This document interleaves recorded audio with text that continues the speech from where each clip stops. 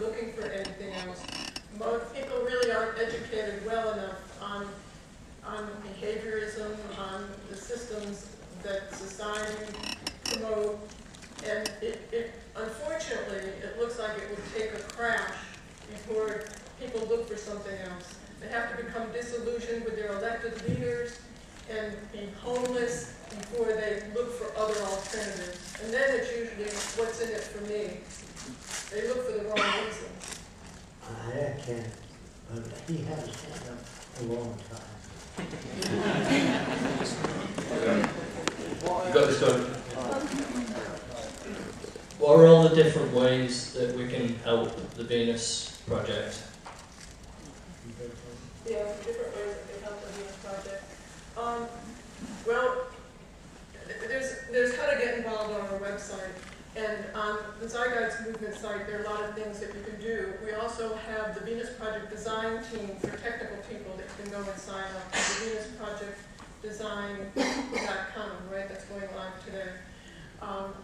Animators are doing hundreds of animations of Jacque sketches, and he has literally thousands of them. New inventions, new designs for a new world. We'd like to use some of those in the film, and I'd like to use them in our films, and Peter Joseph will be using some of them too. Really help in any ways that you can. If you really can't do anything, if you're not in a field that you can help with, get our material, learn as much as you can about it, and talk to others. Because, as I said, it's really an educational problem right now. You know, talk about the new value system. And if you do nothing, nothing will happen. We have no power. We don't have any money. We can't make it happen. A lot of people come to us and say, well, you should be doing this, or hey, how about this idea? And they put it on us, and we're up to here with our work now. We work all the time. So we really like people to come with ideas and see how they can implement it, and we'll work with you. Okay, guy at the top now. Jacque, in regards to eliminating money, bartering and sort of trade value, one example we thought how this might come in automatically is products that are made with personal touches. If someone as a hobby makes a piece of furniture or clothing which has a personal touch and other people want it and they attribute value to that, would bartering not start coming back in as a result? You're talking about if there's scarcity of something that many people would want, you feel If bartered? there's scarcity as a result of someone having a personal touch to something that they make, in terms of arts and crafts, and other people would like a piece of that. Do you think people would start bartering for things that are scarce, like art pieces? Only during the transition. But if you have, say you have a collection of 10 or 15 paintings by very famous artists after the social change, we ask you, please, why don't you put your paintings out so all people could enjoy them? He said, no, they're mine. So we put that in the newspaper. He said, no, they're mine. So you see, people would be inclined, if they have a wonderful collection of medias or personal collections, that would circulate around to show everybody. Personal possessions is almost shameful. If you make a painting, you can't sell it, you can give it to people that you like. That's the beginning, that will help human beings.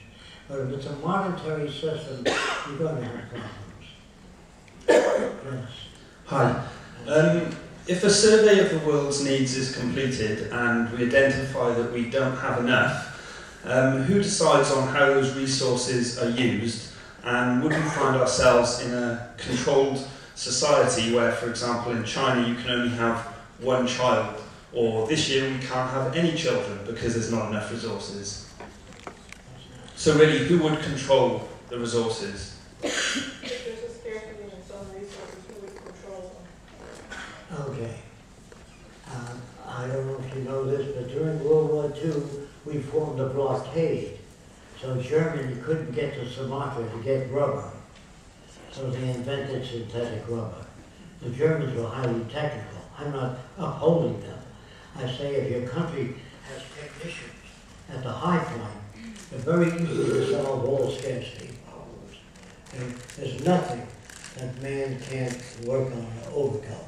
like the Arab world didn't have the weapons we had, so they took over airplanes and hit it at the two towers, because there's no way you can secure yourself. They say at the airports, we x-ray your baggage and all that. I can design clothing that gives off poison gas, fabric. So there's no way you can really protect yourself. Because whatever you think of, somebody else out there has a brain too. They can think around that. Do you know what I mean? The only security is one world, sharing resources, other than war continuously. Now that, if you don't understand what I'm saying, raise some other questions about it. But who would control those resources, Jacque? Control those resources. Okay. When you have the change, the social change, I don't think you want to control those resources. So the resources be allocated first to hospitals where people are needy and they can't access those things. It would be used in terms of the most appropriate thing. For example, if a ship is sinking today, it's women and children first. What I would do is, do you know anything about navigation? Yeah, get on the boat. Can you catch fish at sea? Yeah, get on the boat. Then women and children. So women and children is a kind of a hangover that's pleasing to people, but it doesn't solve the problem. It's the same thing with resources. Resources are allocated to the most needed places. And people are told that it's just a matter of 3 months or 4 months, they'll be able to make a substitute material. Bear with us. Now, if some people can't bear with us, they're helped. They're not put in prison. He's afraid of a control group. Who would be controlling? You know, first of all, people would have to agree that they want to go along with this direction, which is really no control, but the intelligent management of the Earth's resources. If they want this direction where we use all the resources in that way, then we lay out the plan of how to feed, house, clothe, and educate people. So, you know, if they go along with this, then there's a procedure that we carry out, because that's the end goal. The control is the end goal. And there won't be people in position of power to control resources. They don't make policy. The scientists do not make policy. We have a direction that's laid out, and if they want to go along with this, the Venus Project, then that allocates it. And it's not even that. We take a survey of the Earth's resources, find out where we need different things. If we find that there are many people diseased in a certain area, we have more hospitals there, because that's the end goal, to take care of the needs of people. I'd like to give you an example. 2 million people die every year in Africa of malaria, and they spray poisons in the water, and that spreads all over the place. That's the way we solve problems today. In the future, we have a light under the swamp with a color spectrum turning, and that attracts the malaria mosquitoes into the swamp. At night, they drown, and the fish eat them, and we get more food. You understand? Okay. There are other ways of doing things other than spraying poison. When you got termites, you live in a wooden building, you get termites. We don't have any wooden buildings. They can burn. So we make composite materials that don't burn. Now, if you say, well, I like a wooden house, then it's your problem.